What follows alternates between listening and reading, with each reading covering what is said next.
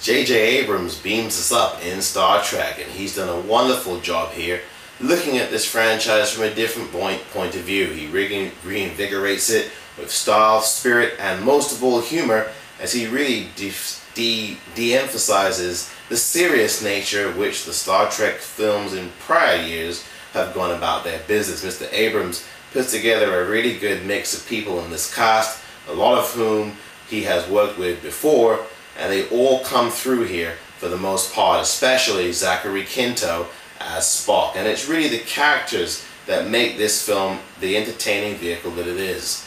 Both Mr. Quinto, who plays Spock, as I said, and Chris Pine, who plays Captain James T. Kirk, have a real good backstory here. And the film spends much of its time dealing with that, and how these two contrasting characters are able to get together and get along ultimately in this film. But it's not only about these two, it's also about the way this mission and the Enterprise mission comes together.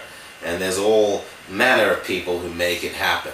There's good performances also from Zoe Saldana. She plays Uhura, and also some good work from Anton Yelchin as Chekhov, and there's some good work as well from John Cho, as well as an entertaining cameo by Simon Pegg as Scotty. He is really funny here.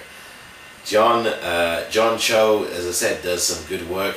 It's the director, though, J.J. Abrams, that's the real star of this show, as he puts together a cast, makes a production work, and while there are special effects, they don't cloud this really good story. It's an entertaining vehicle. Beam me up, JJ. You've done a great job here with Star Trek.